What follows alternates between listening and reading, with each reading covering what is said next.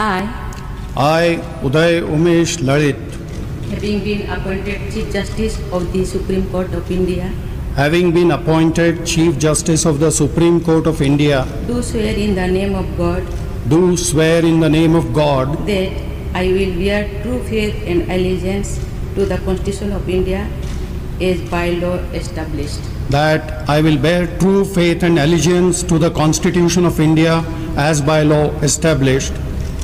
that I will uphold the sovereignty and integrity of India, that I will uphold the sovereignty and integrity of India, that I will duly and faithfully and to the best of my ability, knowledge and judgment that I will duly and faithfully and to the best of my ability, knowledge and judgment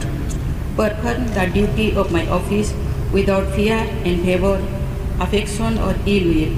perform the duties of my office without fear or favor, affection or ill will,